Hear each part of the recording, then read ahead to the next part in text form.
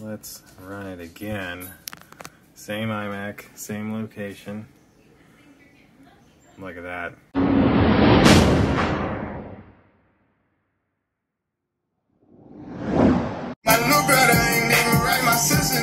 I got a car full of stuff, but we got a cable ran in our house now thanks to Amanda's dad. So I'm going to Best Buy to grab just a Nest router because I'm gonna hook up a Nest router to another Nest router so that I have a physical wired access point instead of relying on the wireless access point. The wireless access point is nice, but I like my speed, and I'll get my speed by having this router sitting like 20 feet from my door compared to the router that's all the way across the house. Let's go to Best Buy and grab this Nest router, the solo pack. We'll unbox it and then I'll set it up and show you how it works. I'll also run a couple speed tests to show those to you before I do this. Click that like button, click subscribe, indulge in your life at Indulge Clothing for the merch. Let's go. The doctor said to talk to him. Rarely do I drive into a storm, but I really need this router. Literally, like as I arrive, it starts getting really windy in the rain. Hopefully I can get inside before it's like pouring. And of course I'm wearing a white shirt today. Apparently a game tonight at the stadium, but I don't know if that'll happen, but when was the last time you saw a Best Buy parking lot this empty at 6 o'clock? Like, the pandemic had to kill Best Buy. It's sad. Those are some big raindrops. I'm gonna get inside now. Let's see, there's Google. That's what we need. It should be over here. Interesting, I don't see any. Huh. Ask somebody, I guess. So that's what it is. Sounds like I just beat the rain. So I found it. They just gotta get the key.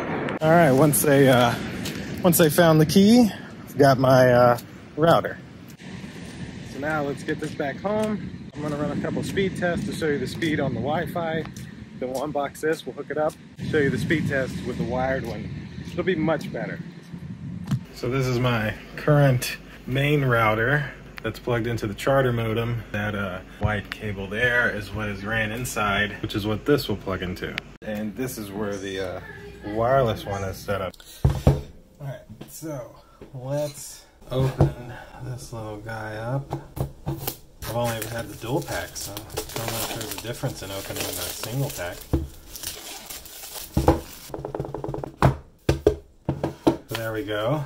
Got the power and the 2 Ethernet ports, full gigabit and everything. Let's get started guide. Shouldn't really need this. Power cable. I kind of wish it was still USB-C. I'm not a fan of proprietary. Oh yeah, and it comes with the ultra thin cable. Thin white cable, nice.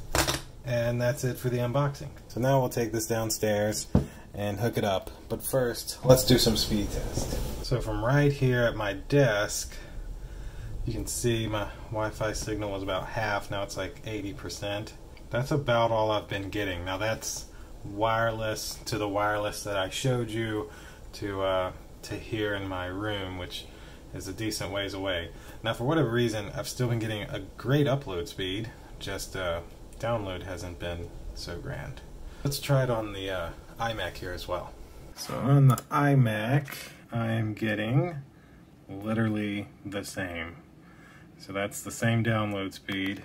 God, if those advertisements, 1, 2, 3, 4, 5 advertisements are on one window. So the same 15 megs that you were seeing on the phone, and then still a pretty good upload speed. So let's take this downstairs. We will get it plugged up. We'll go through the app and set it up as an access point instead of a router. Then we'll come back up here and do these exact same tests again and see what kind of speed test results we get. All right, so when you're ready to set up your second access point that you want with a wired backbone, you'll want to make sure that the cable running from your first Nest Wi-Fi router goes to the Ethernet port that has the world on it on your second Nest Wi-Fi router. Once you have your cable plugged in there, you can just plug in your power cable. Now, you just got to give your device a few seconds to get this flashing white light. Now, I'll show you here inside of my Google Home app, you can see that I have two devices, and the office Wi-Fi is a completely wireless device. So to add a new one, I'll go into Add, Set up a device, and then we will select New Device because it's a Google device, and then your phone will look for the Nest Wi-Fi router. Once it's found your Nest Wi-Fi router, you can say yes, you want to set this up. And then you just have to scan the QR code on the bottom of the Wi-Fi router. This is just telling you about the statistics and the cloud services that are included with Nest Wi-Fi. Once you agree or disagree to those, you can choose your location. I selected the basement. And then it creates your mesh network. I don't know what happened with my camera there. Now it's adding the Wi-Fi point to your network. And after a few minutes of looking at this screen, it'll finalize your network, and this router will be a part of your entire network. Now, if you have another one to set up, you can continue. I didn't. And you see now it's testing the mesh connection. Now it's showing 3 because at this time the original wireless one was still included, but I'm going to remove that and we'll just have the regular Nest Wi-Fi router and then a Nest Wi-Fi router working as a wired access point with a wired backbone. Now I've moved my access point to on top of my battery backup and let it download and install the updates. Let's run it again. Same iMac, same location. Look at that. That is a lot better. That's at least a quarter of the gig that I'm paying for. 150 megs is a lot better. 40 meg upload. And then on here, let's see what we're getting. A little better. Almost, look at that, breaking the 200 meg mark.